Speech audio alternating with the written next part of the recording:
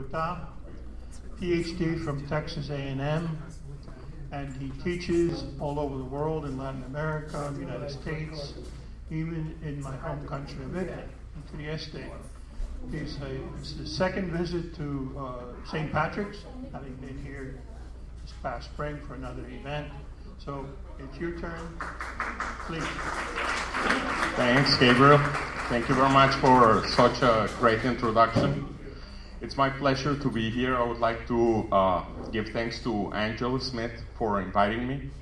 I came here to a live teen event, and we had an informal conversation with Angela, and she said, well, we had the Pro-Vita Institute, and we would like you to come to visit, and I'm here. I'm delighted to be here. This community is very alive. I enjoy being here, so thank you very much for the invitation and for your hospitality. Thanks. So today we're going to talk about genetic manipulation in human history, from agriculture, GMOs, and beyond. Next slide, please.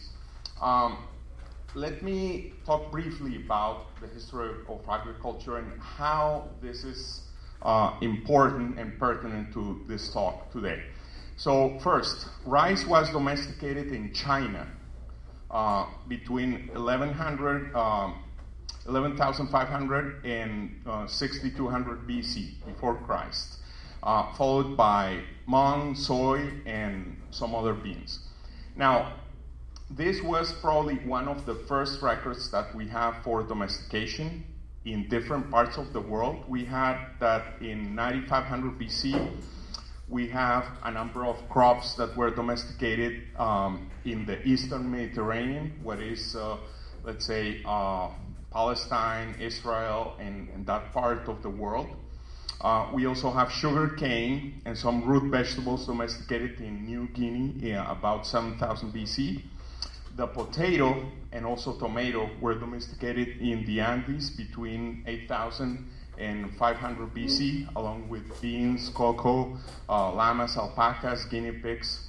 Cotton was also domesticated in the Americas, in Peru by 3600 BC. And we also have wheat, barley, so a number of crops that have been domesticated started very early in human history. Now, we have that plants have been domesticated for at least 10,000 years. Some people estimate that plant domestication have occurred as early as 15,000 years. And this involved selecting specific traits for selection of fruits, flavor, and other characteristics of interest. These characteristics included higher yields, but also reduced toxicity, improved flavor, morphology, and also some characteristics that prevented them from getting certain diseases as well. Next, please. This is a figure that shows different centers of diversity in the world. So we have one in Mexico and Guatemala. Number one there. Number two, we have another one in Peru, Ecuador, and Bolivia. Then in southern Chile, in southern Brazil, Mediterranean, and so on.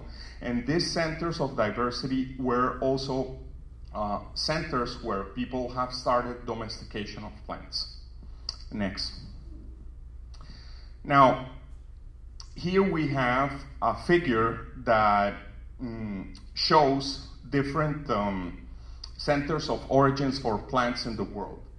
And this is maintained by CIET, which is located actually in Colombia. It's an international center for tropical agriculture. And this is important because everyone here lives from plants. So no matter if we are omnivores, carnivores, or vegetarians, we ultimately depend on this.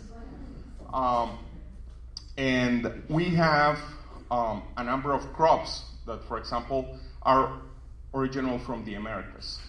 Now thinking about Italy, the Italian cuisine didn't know about tomato until Christopher Columbus came to America. So it's really interesting to think about how could we have Italian cuisine without tomato. But that's only true. That's not the. We think about chocolate, for example. Chocolate was also a product from the New World. We have potato as well, and corn. So there are a number of crops that we have domesticated throughout history. Next, please. Now, here we have two examples in America. So we have for plants in Mexico, Guatemala, that part of South Mexican and Central American center. So we have a number of plants. We have peppers, papaya as well, guava, and tomato and cacao as well. And in the South American center, the potato, which is very important. And these plants are fundamental for food security and also political stability in the world. Because no matter how much we fight for oil today, if we lack water or food, we will certainly go to war over that. Next, please. Now, this shows how corn was at the beginning, and we also have today this type of corns. This is the size of US quarter, 25 cents, and this is the plant that was originally before human selection. So this is for corn. As you can see, this is very similar to a grass that has different stalks. And we have selected throughout human history for a plant that has not only a few kernels, but a bunch of kernels. And this began between 6,000 and 10,000 years ago in Mesoamerica, so that's Central America. And that drastically changed this species of the wild corn, if you want to call it, into the modern corn that we have today. In fact, something interesting, for the ones who have visited Mexico, they have some of these wild plants that are cultivated today. And they're cultivated today because they want to have a delicacy called huitlacoche. And that's a fungus that you can consume from corn. The corn that is eaten today, for example, here in the States or everywhere in the world, is not susceptible to Ustila gomadis, which is this fungus. But in Mexico, you can get some varieties that are susceptible to infection to that fungus, and people consume that particular fungus. So if you like mushrooms, for example, okay, some people here may like mushrooms, okay? So mushrooms are, for the people that like them, may have certain appeal. Now, huitlacoche, which is a fungus derived, well, that is cultivated in this corn, is absolutely delicious because it is very buttery and has a lot of protein content. So there is still, of course, use for these wild varieties of corn. Next, please. Now, this introduction about agriculture in human history, it's important because we have been modifying genetically these crops. And not only these particular crops, but also domesticated animals in a way that favors us as humans. So let's talk about how actually genes work. And this is a very simple representation. We have the DNA. We have talked about DNA today. And thank you, Father, for such a great introduction. we have that another structure that harbors the DNA is the chromosome. The chromosome is inside the cell, and inside cells form entire organisms. So what we have is a flow of information that starts here in the DNA and that finally produces what we see. So the organisms as we see. So could be a human, could be an animal, could be a plant. Next, please.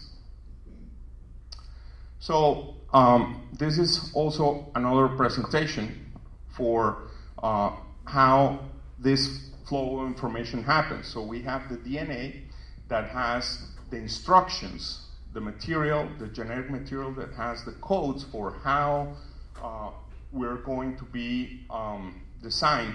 And this comes in a balance between not only our genetic makeup, but also our environment. We are the result of both.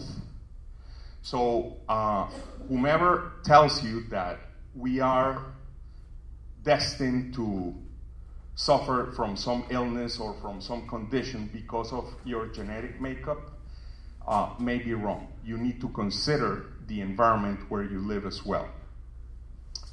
So we have the DNA, we have the genes, we have chromosomes, we have cells, but and those genes code from proteins. Proteins make up cells, and then we have the organism. Next, please.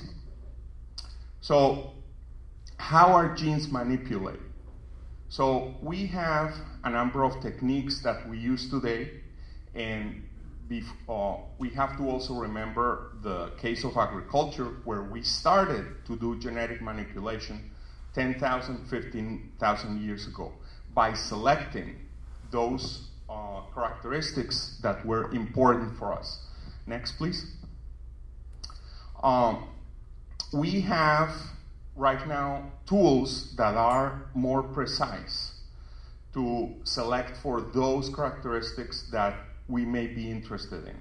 So for example, let's say that we want to make a corn that is that has a higher yield, and again, this is important because we need to ensure food safety, not only for the United States or the developed world, but also for countries that are less fortunate than us. And that will guarantee security and stability throughout the world. So this is a figure that shows the DNA being modified by an enzyme that is acting upon the DNA. Next, please. Now, this figure is from 2015. There has been a report that came from the National Academy of Sciences on how GE, or genetically engineered crops, are planted throughout the world. So we have now that 12% of the world cropland, so that is the land that we can farm, has modified or genetic engineered organisms. So this shows not only how popular they have become. In the US, we have a large number of genetically modified crops. Also in the Americas, if you can see, for example, here in Europe, you see that there's not a widespread, and that's because of society over there. I believe that to guarantee food security, we actually need to invest in these technologies, and we need to develop them further. There has been a number of people that may feel that genetically engineered organisms, like for example plants, may be harmful. I personally think that we should look specifically at food additives or food preservatives. I am more concerned about that than the safety of genetically engineered crops.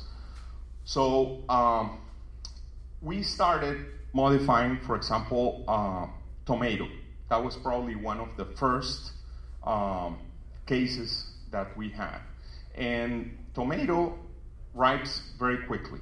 So this first tomato used to be called the flavor saver tomato. I don't know if you have remembered, maybe vaguely, probably in the 90s.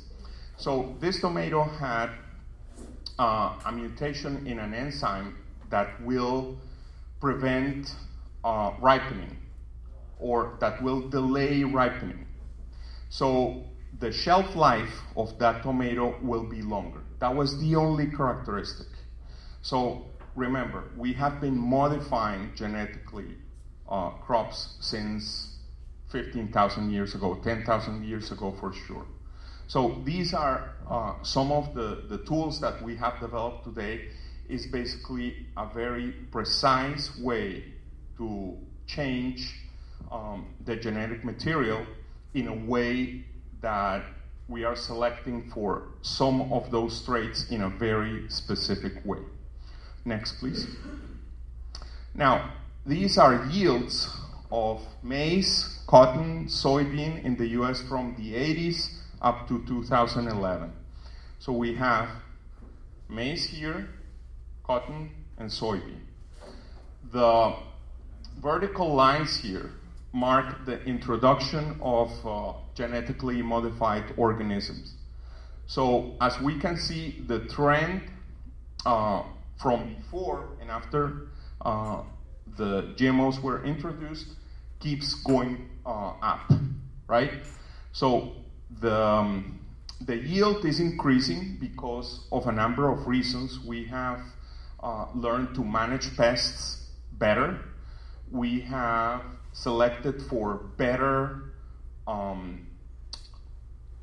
traits that have better yields, and we have been able to cultivate some areas that were not cultivated before.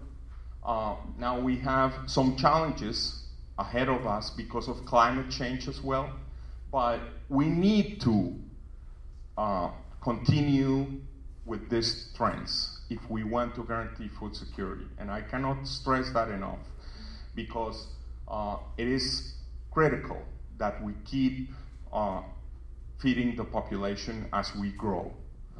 Next, please.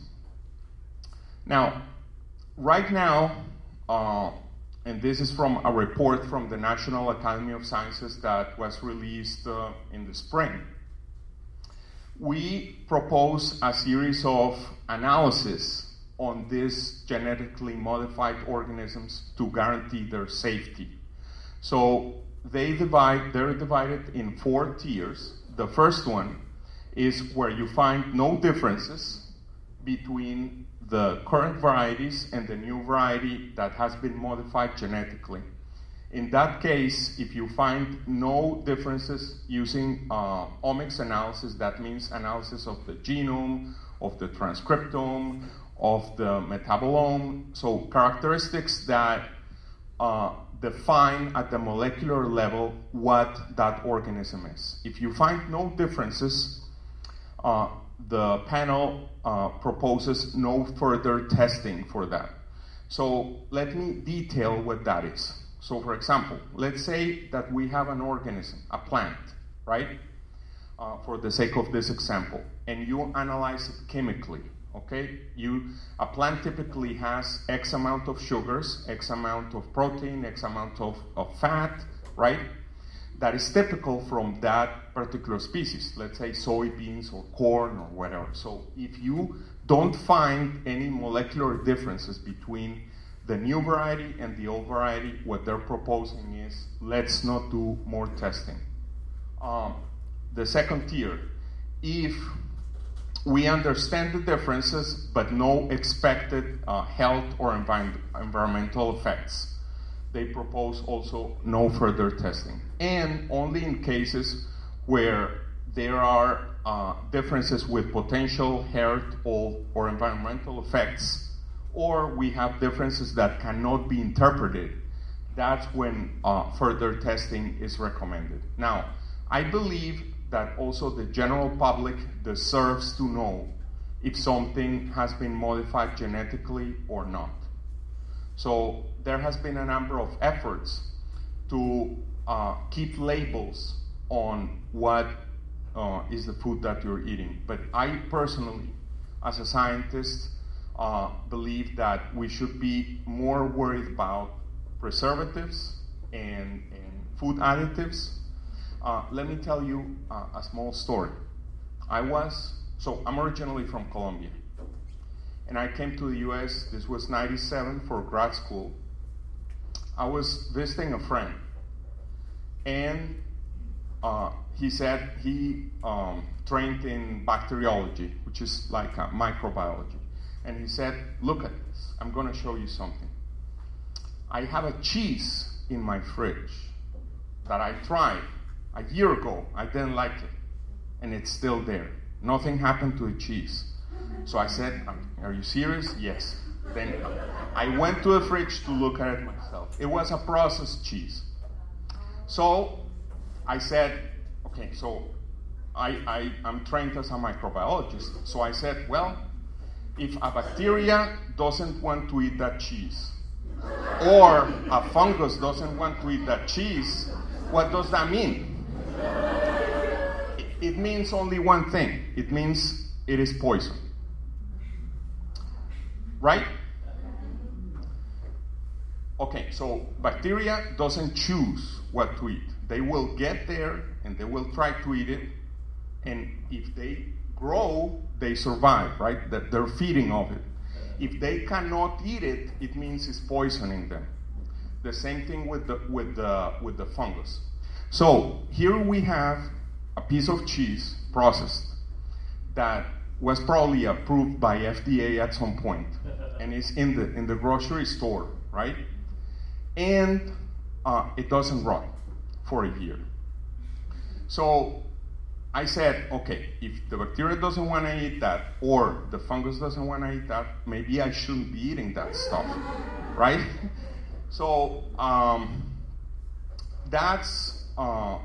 I invite you to take a look at your labels and see exactly what you have there, right? And if you can, for example, choose to, let's say, make your own bread or make your own hummus or make your own things, you may be better off because you know what you're ingesting. But in terms of genetically modified crops, the way I see it is a very precise way of changing a characteristic that is desirable for us. So next, please. There is this report, again, in this website, nassites.org. So I'm going to leave these slides with you guys, so if you want to refer to them, you can go. This is, again, from the U.S. National Academy of Sciences. And for the ones who don't know or not familiar with the National Academy of Sciences, is a group of scientists of very high level. They have been selected, handpicked. You get to the National Academy of Sciences by election, right? It's not a paid membership. So very high profile scientists have studied over 30 years, almost, this probably started somewhere in the 80s. So at least 20 years, the benefits and the risk of genetically engineered crops. So this particular report has some layman terms. In layman terms, they also have videos, but I invite you that if you're curious about the safety of genetically engineered crops, to take a look at this particular report in the National Academy of Sciences, because it's very thorough and it has been examined by a panel of experts in the field. Next, please. Now, I'm going to change a little bit and talk about current genome editing technologies. So we have that GMOs, we basically started making transgenesis. So transgenesis is you have a single gene that you want to change or you want to introduce, let's say, for example, in the case of corn that has been modified genetically, they usually have a toxin from a bacteria, Bacillus thuringiensis, that is very specific for pests that attack corn. So the BT corn is basically a corn that has that toxin that is, it doesn't affect us, it only affects certain insects that when they eat, then they get the toxic effect. So we used to get the entire gene and put it into the plant to, let's say, cause resistance to pests or cause resistance to some agents that may affect, for example, other pests or other weeds, to get rid of them. So now we have technologies that can precisely edit or change in a very fine way the genetic information. And those are technologies like zinc finger proteins or transcription activator effectors, or the CRISPR-Cas technology that Father Dan talked today in the morning. Now, CRISPR-Cas has been more popular because it's easy to use, is relatively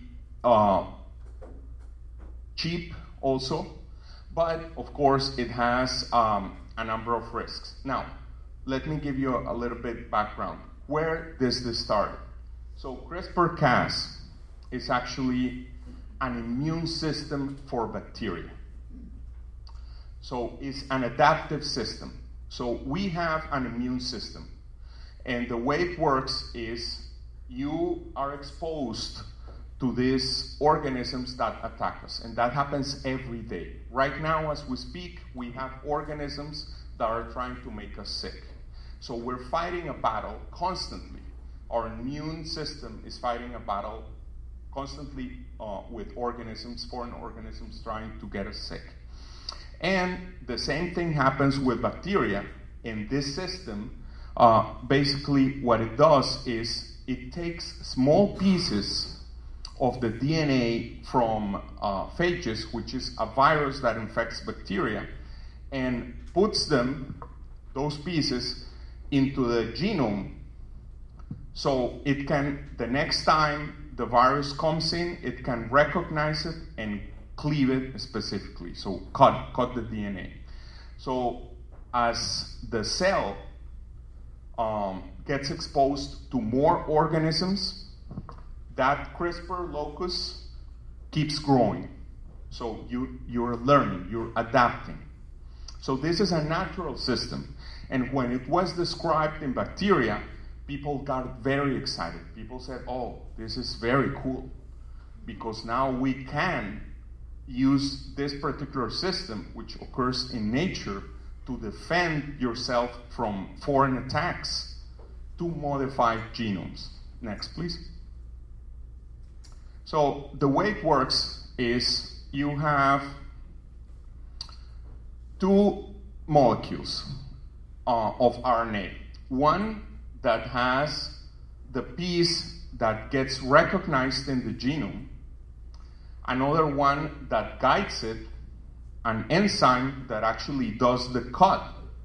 So you basically can say, okay, I'm going to target a region of the genome that I want to cut, and I provide a good copy, the copy that I want to modify with, and I transfect this whole system, so insert it into that particular cell and fix it. Now, Father Dan pointed something very important, and that is that this particular technology has caveats, has drawbacks, like off-target events. And the way this happens is our genetic code has only 4 letters. Our alphabet has what, 29? 26? Okay. So we have 26 letters, and with 26 letters, we can compose words and phrases, right? Those phrases are very precise. They're so precise that we can communicate very precisely with our language, and sometimes we don't even have to repeat what we mean.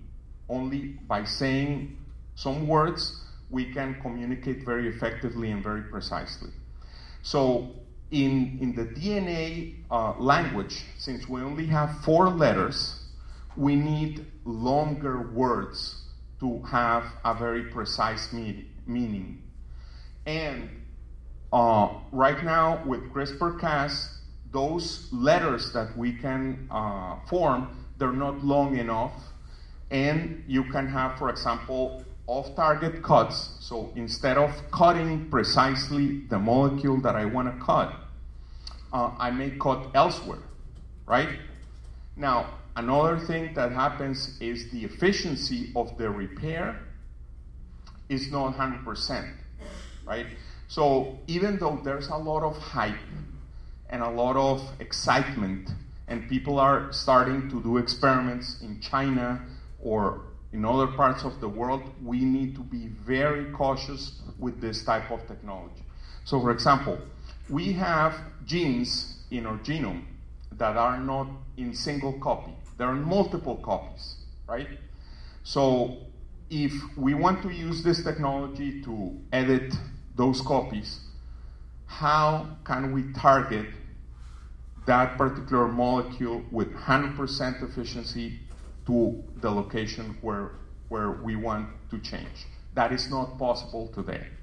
So we have a number of caveats, like multiple transcript isoforms or SNPs present also. SNPs are variations, normal variations. We have different colors of hair, we have different colors of skin, so that we have right now in this room a number of variations that makes us different and unique.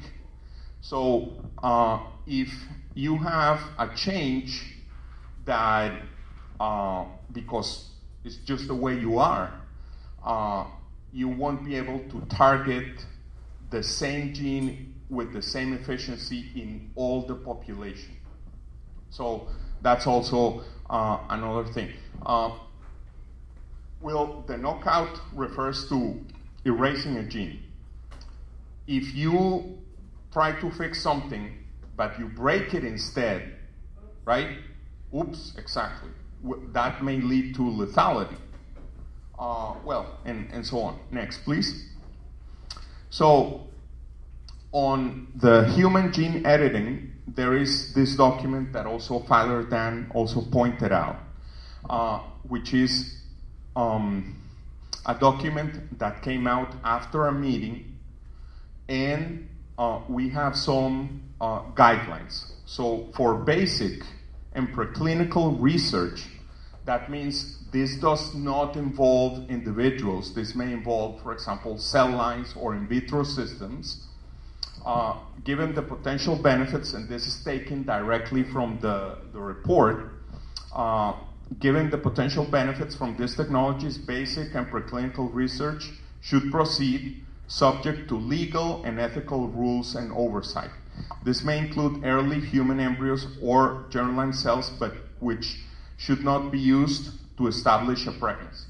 Now, this is a recommendation from the national academies. However, next one, please.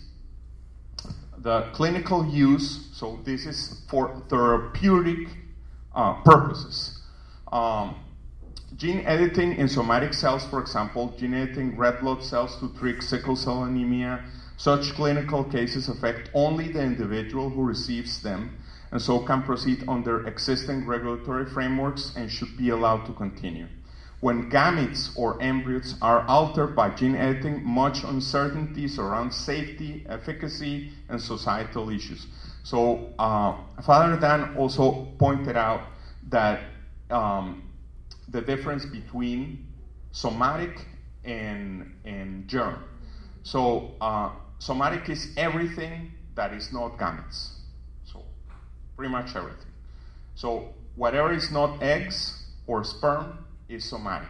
Next one, please. So for germline, and this is also interesting.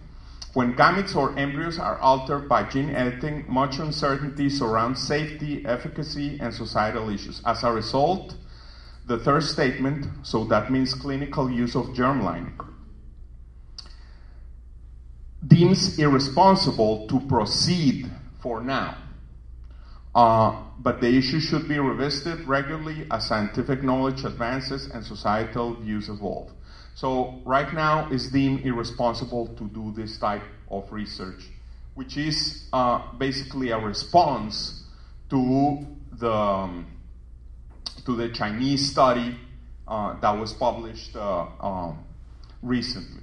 So finally, the summit agreed that although each national authority ultimately regulates activities under its jurisdiction, there is a need for ongoing discussions held by an international forum that brings in a wide range of nations' expertise, including general public, regulators, industry, and also faith leaders.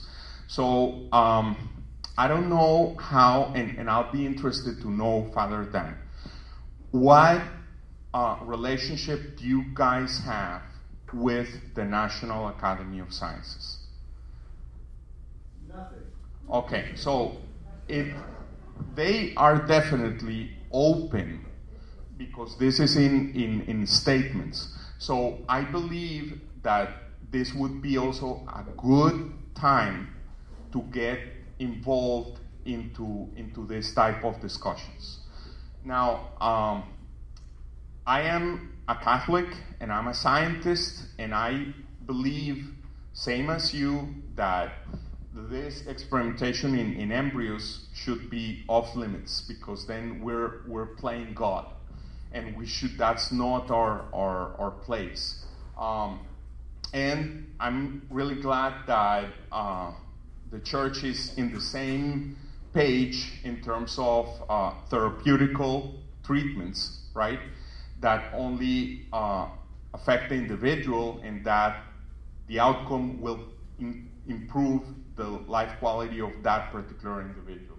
But I think this is a good time, a good moment to get probably, or at least investigate possibilities of joining this type of meetings where high-level people can write documents and make recommendations about how we should proceed on this. Next one.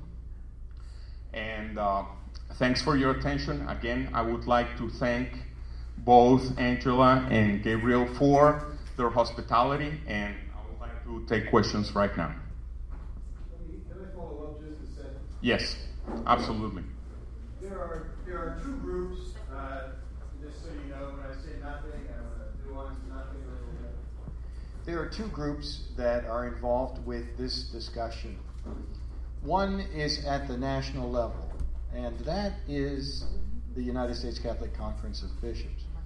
And it interacts with issues like the local federal regulation of Food and Drug Administration, Health and Human Services Administration, and other agencies and organizations within the national level.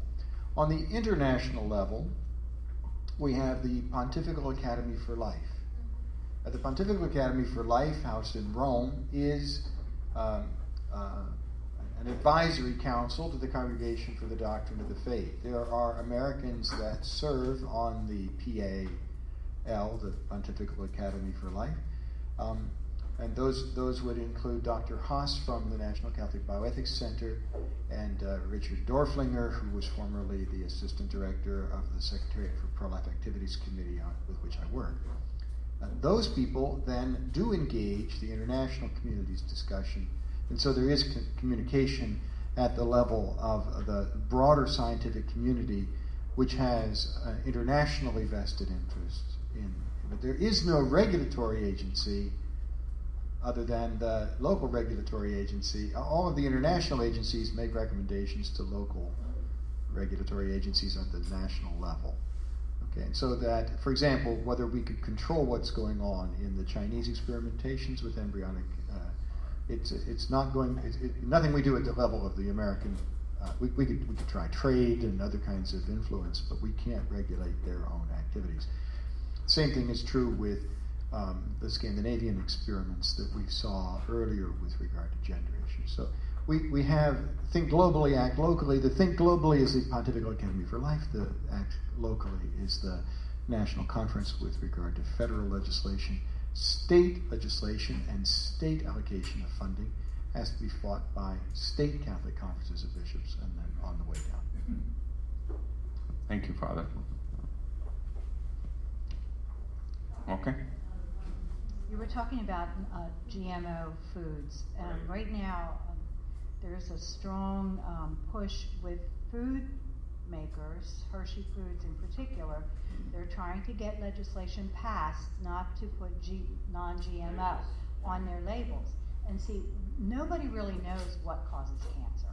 I mean, and I understand you as a scientist said that it's the preservatives and the additives that we have to worry about, which okay. All right, but see, as someone suffering from cancer, we need to, the public needs to know that you can't allow food makers to not put that on there, to hide that from us, and let us make those decisions. So, I did see that, maybe it is you're the scientist and you know much more than I do, so it's very possible that it is the additives and preservatives, especially for that 1-year-old cheese. Okay, it's probably older than that.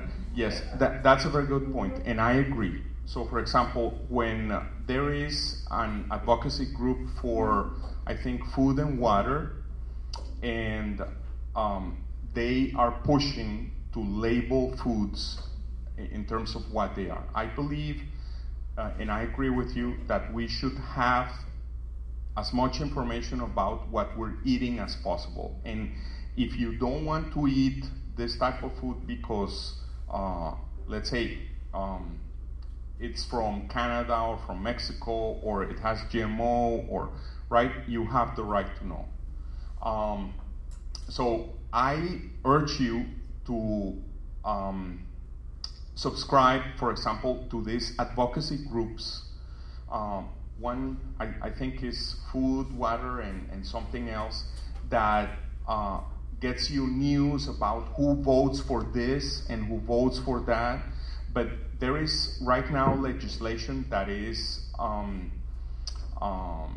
that people are trying to get more labels instead of removing information from those labels, so people can be informed about that.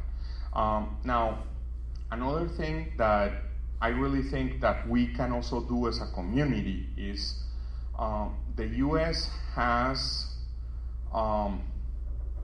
developed the food industry in a very global way. We consume, for example, products from pretty much all over the world, and we have lost the values that we have of consuming locally sourced foods. So, for example, that's very important in Europe.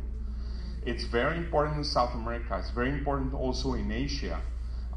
There are a lot of markets where you can go, and there's a market where you can get, produce and local meats and local things. So, I believe that we should try to promote also that feeling, because it's good for the community, right? You're supporting some local butcher or some local farmer that may be your friend, right?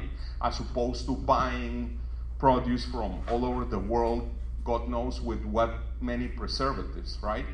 So I believe that we should, as communities, strengthen those local efforts to get local food. But in terms of what can we do to get more labels, that is done at the legislative part. So urge your local leaders, your senators, your congressmen to try to pass on those laws. What has happened to the cloning? Is there such thing going on yet? Yes. Cloning, I haven't heard a lot after Dolly, which was the sheep that was cloned in the UK, and then they cloned it and she died.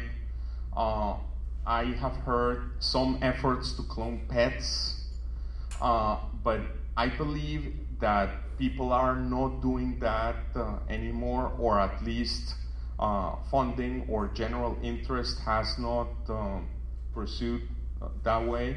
A lot we have heard about advances in terms of stem cell research.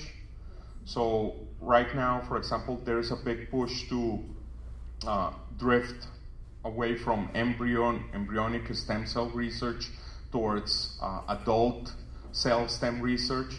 So I think that the community and the society has been vocal enough to try to ban all those efforts that involved embryos. I believe that we still need to do a lot more in that field, but in science, people tend to do experiments on the easiest models. So for example, if you have an easy or cheap experiment, people will try to do that as opposed to something that is going to be more convoluted and more expensive, just because that's the way it works. But we in the community need to be aware of what is happening. That's why it's important that we meet and we talk about these issues, so we can also get in contact with our leaders in the community and tell them how we feel about these new and emerging issues. Kevin. Yes. I don't know that it's a question as much as it's just a statement that might generate a little discussion. One of the slides that you showed for the NAS statement made a comment about, it was probably 2 or 3 back, made a comment about, no, it's not that one. There we go. No, one more, I think. Yes, societal views evolve. Right. So, to me, that's a real red flag, Yes. because you can have something that's morally repugnant. Right. That, there'll be kind of a working on people's emotions in order to bring them around emotionally to a different point of view, but not necessarily based on good science or good ethical principles. So, like even this whole discussion of GMO foods, which, to be honest, I know very little. Is the concern based on good science, let's say? Meanwhile, in England, you can take genetic material from a third person and inject it into a baby, and that's, by law in England, that's okay. And there didn't seem to be much of an outcry, let's say, that you would, you know what I'm saying? So, I just think it's really hard at this time in our history, because there is so much emotion, instead of there being a rational discussion, whether it's, faith or whatever. I don't know. I wonder, to me that's like, oh, there's the little loophole that everyone's going to jump through eventually, is this societal evolving. Right. Yes, that's actually a very good point.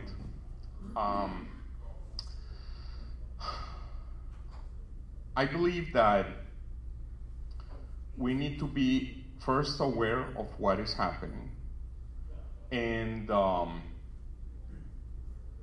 in science, sometimes what I have seen is science will get done no matter where it is. So, for example, the case of GMOs. Europe has been very resistant against introduction of GMOs, and that's why when you see Europe is basically blank. Whereas here in the US, we've had 20 years of experience in terms of GMOs. So if Europe says, okay, we're not going to do research in this area, it will get done in the US, or it will get done in China, or wherever, right? So we need to get groups from leaders from different countries, and these statements were actually gathered not only from people from the US and Europe, but also there is a Chinese leader, a scientist leader that participated in this particular statement. They got them involved. So these are efforts where there is a discussion about what is going on. And that was probably prompted by that paper that Father Dan mentioned about the modification of human embryos in China. So we need to be vigilant. We need to also educate our own children, because we may have our own views right now, but we have the opportunity to talk to the new generations, the children, the adolescents, about this type of issues and what are views in terms of moral, what should be done, what should be off limits, and what are the things that should be, that technology can be used for health improvement as opposed to the enhancement or creating things that we shouldn't be actually playing with. What is going to happen? We are now very close to personalized medicine. So, for example, we have discovered a number of changes in our genome that are very important in terms of how we take some drugs, how fast we can metabolize them, are they effective with our genetic makeup, or are they less effective? So in the future, I see that we will receive treatments, medical treatments that are going to be more effective. Hopefully, for example, I hope to see, let's say, we are made to last about 55 years, 60, made as a machine, okay? So we wear off, right? So I would love to see something like replacement of cartilage using stem cell therapy, where you could, let's say, grow cartilage and, you know, repair all those things. Because instead of replacing that with titanium or right, so hopefully we should see this in the next 30 years. Hopefully, I hope for that, with cells derived from our own body, right, not from third party. Or some other DNA or some other origin from other people, but from our own. So we are likely to see all those medical advances. Also, we have challenges, big challenges right now are cancer and mental diseases. Heart disease is also important, but it's not as important as it was 30 years ago. As we continue to learn more about what are these changes in the genome that may lead us to disease or make us prone to some diseases, we will be able to develop better therapies to overcome those limitations. Yes. You're next. Hi, thank you. So I guess I have a multifaceted question. Maybe it's several questions. When I was in college, I did a ethics paper on the Green Revolution. I was really excited about that as a way of providing food in developing countries. Right. Then what happened was that these crops replaced native crops. They were incredibly dependent on oil-based fertilizers, made it incredibly expensive for these third world farmers, put them into horrendous debt, and they were weak in terms of some things unforeseeable things. So huge unintended consequences. Right. In the United States, I moved here from the Midwest, and the farmers were forced to buy corn that was sterile. So it didn't reproduce, and then you're putting farmers more and more and more into debt, and again, oil-based fertilizers, which is not good for the soils, and puts us, could make it risky for us as a nation already hugely fossil oil dependent. Now, locally, I'm a beekeeper, and am really concerned about the health of my bees, that as we go with more and more sterile or modified or pesticide-based kind of plants that are both our honeybees and our native pollinators are incredibly at risk. And if they're not doing their job, then everything crashes. So everything started off with really, really, really good intentions. But when we're dealing with things that are huge, not individual fixing something in myself, but something that is as huge as crops, that I just wonder, one mistake has tremendous consequences that we don't see now. Oh, it's really, really good now. 20 years down the line, whew, no, not. Right. That's a very good question. So something like that happened with banana. So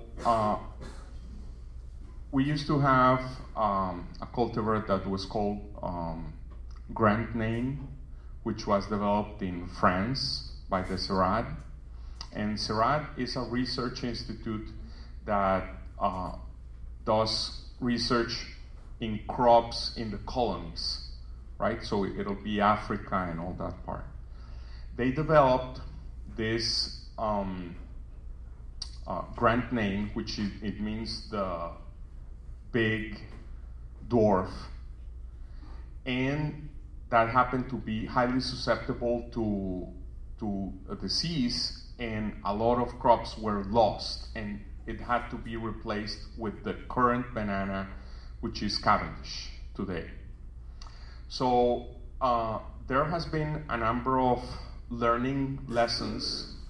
For example, in Colombia, people have fought Monsanto because they want to be able to cross the local varieties with the Monsanto variety, but then is sterile, so what can you do? And this has been, I would say there have been a number of efforts to first generate local varieties that are modified genetically. So cater to specific markets. Instead of just developing a variety in the Midwest and trying to transport it all over the world and make it work, because that doesn't work. Now, they have used, for example, these techniques to make them sterile so you keep being dependent on their seeds. I think that's evil, but that's probably derived from the corporate greed. So as a society, I think we can also try to make big companies like Monsanto more sensible about their real mission. I mean, they're interested in looking at having food security, which is important. I mean, for me, it's critical for world peace. If you don't have world food security, then conflict is going to follow. And right now with climate change, that is happening very fast. For example, we don't feel climate change here as much, but if you go to the tropics, you feel it right away. For example, snow caps are disappearing, and you see that the whole year round, whereas here we have the seasons to make us forget what happened last winter, right? We keep historical records and we keep a lot of things, but land also rests here. In the tropics, you just keep producing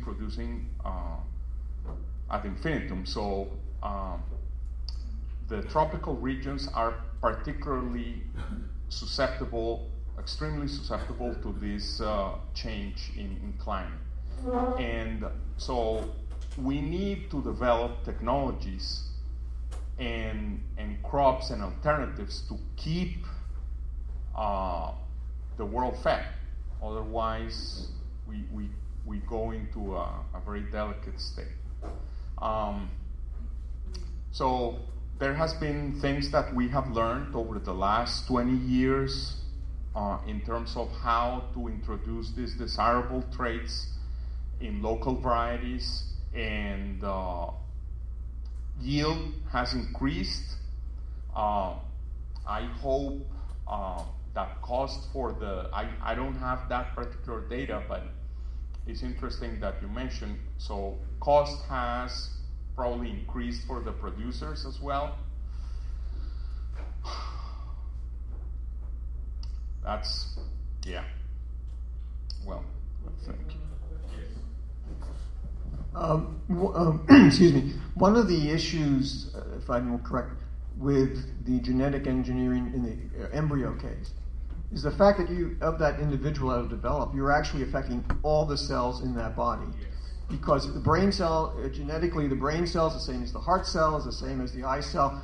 And, what happens is that those genes get blocked in the brain, the heart genes get blocked in the brain, and likewise vice versa. Now, if you insert a gene that, as this morning, as far as cystic fibrosis, you don't know for sure that that's going to be blocked like it's supposed to be in the brain, heart, or anywhere else. And then, so therefore it might, I would think the thought is that it could possibly affect any other organ in the body, and that's why it's really you really have to be careful. And you may not see that for, like you said, 10 to 20 years. Yes, definitely. I mean, we not only have the genome, but we also have the epigenome, which are marks that are on top of the DNA, and they're important. Certain marks have been associated with, well, I don't know how speculative that is, with behavior, aggressive behavior and some kind of behaviors. So the epigenome is something that we have not really considered with this type of technology. So that's why doing experimentation on the germline, I believe, is very dangerous. The reason why is because, as you pointed out, we have no idea what this can do. Now, from a scientist's point of view, we have that evolution is a force that acts in a long term. right? So we, as humans, cannot pretend to be better and say, oh, this is the characteristic that I want, this, and that will generate a good offspring. And one example is we have done a lot of experimentation with plants. And we have made huge mistakes with plants too. Which is, so we can't, if we forget what we have done with plants, and we say, okay, that's plants, now we're going to play with humans, and we will certainly make those mistakes all over again, but the magnitude of the consequences will be humongous. I mean, unthinkable to me. So we definitely need to be extremely cautious with how we apply this type of technologies, because it's not 100% effective. There are off targets, so it's not as precise as some of the things that we can actually do with plants. And we have made mistakes with plants. Yeah. Thank you very much.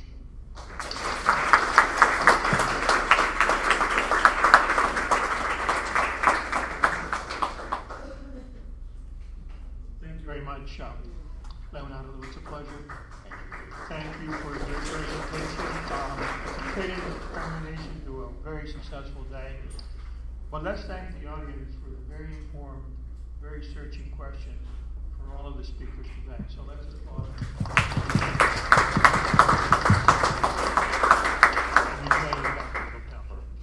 Okay, this is the end of a great day. Thank you for coming. You'll be hearing more from us. Kathy, did you want to? Can I just ask one last question, maybe a father, to just kind of wrap it up? Why not? It seems that we could almost sum this up as to playing God in a lot of what we are doing. And so where does that line reach each of us? Yes, as we should improve maybe with the gifts God has given us, but this has had, everything that we've talked about has had extreme consequences. So where do we stay culpable and move forward as individuals instead of just feeling the what's going on here? Well, I would respond. You sort of have your choice. You could sort of say, "Welcome to Jurassic Park," in which case you're in a world where people play God and that famous science fiction. Or you could say, "Welcome to the incredible trust God puts in us as His stewards." The takeaway for today, I think it should send us to chapel, to make us aware that the gift that God entrusts us in life is a huge responsibility for our own life and for the lives of those around us. And it sends me to reread the beginning of Evangelium Vitae, the Gospel of Life, which begins as the Scripture does, with Cain and Abel, and the question of who is my brother, and am I his keeper? So it sends me to the Evangelium Vitae, which is the most powerful pro-life document ever written in the history of the Church, short of perhaps the Synoptic Gospels. But it also sends me to say that if I want to understand that I'm a steward of creation, it sends me to read Laudato Si, the papal statement on stewardship of creation. And it then sends me to Amoris Laetitia, which talks about the family as the steward, original steward of life, and the instrument by which God intended that the gift of procreation would draw us closer to our Creator, even as we are engaged in the procreative acts. So a day like today, I think, sends us not away with answers, but with the directions. And I think that those three documents might be the documents that I think were directed to by the conversation. The pro-life of Michael's talk, I think, was sent to Evangelium Vitae to refresh what the church has entrusted to us in the gospel of life, the dignity of the human person. To the responsibilities of family, genders, and identity, I think the church sends us to Amoris Laetitia, the joy of love, the most recent lengthy document by Pope Francis. And to the questions of genetics, the doctor is so clearly explaining to us to Laudato Si, and his Franciscan, a document named after a prayer by St. Francis. Is a good place to stop. So.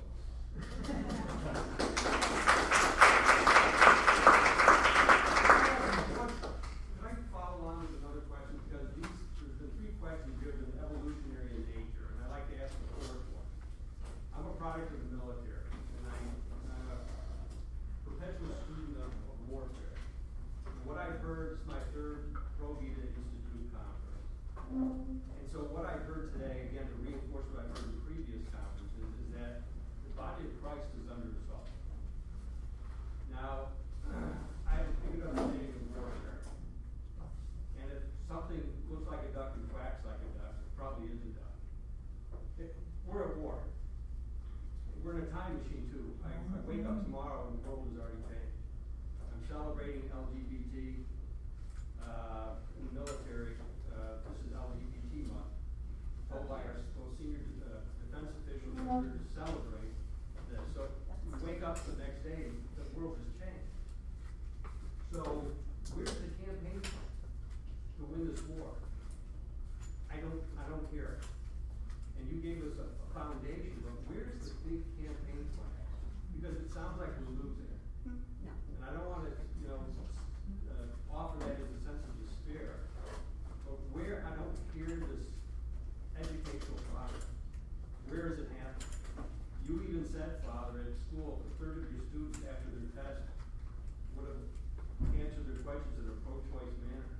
That tells me something's lacking in leadership and education. Whether it's education in the home or in the school, something is wrong. And I'm not getting the direction. Well, it seems appropriate, even if we're not at the War College in Carlisle, to talk about the War College. And I guess we've used the war analogy in the fight against cancer, battle against cancer. We use the language of war in a variety of ways to indicate a clearly defined enemy and a clearly defined strategy for achieving victory. I think that there are certainly advantages to such a language, and we can talk about fighting for the pro-life cause and so on. I think, on the other hand, that perhaps my more preferred analogy is an analogy of energy. I think we're in an energy crisis. The energy crisis, what the father said was, we seem to have lost the energy to evangelize. And the energy that he suggested for that was the energy of joy in the gospel life, to see a genuine joy, because nobody wants to be around a group of pickle-puss Christians, to quote Pope Francis. I think he was talking about sisters. He said he didn't want a bunch of pickle-puss nuns. I thought it was an interesting line. My sister's a religious woman. So the energy that he suggested, the energy crisis, was that we lost the joy of the gospel, and that may be that we felt prompted by despair.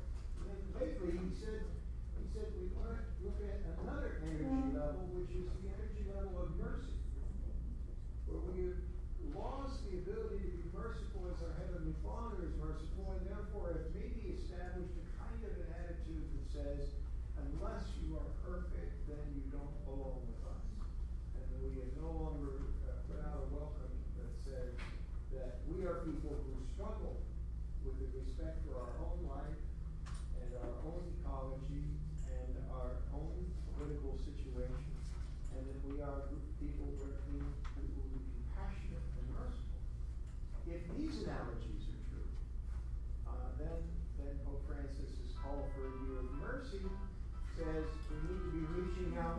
spiritual and corporal works of mercy as the strategy.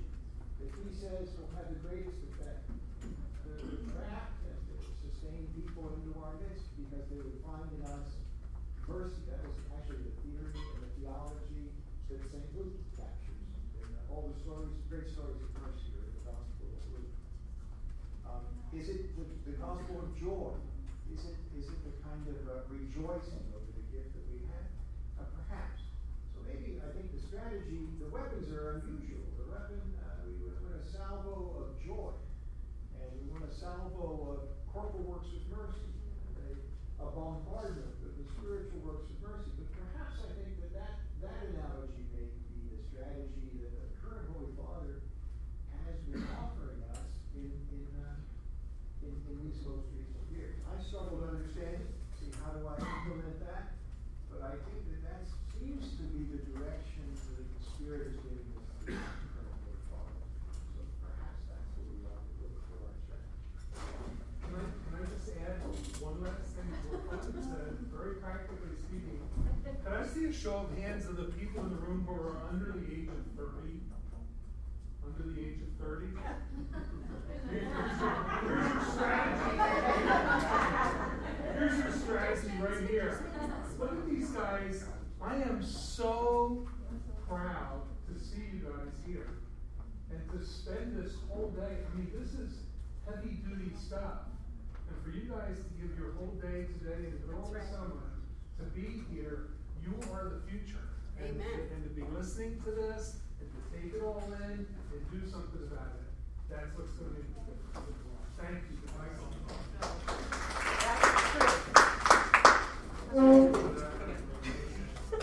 One of the things that we've done this year is do a good job. In our first set, in our first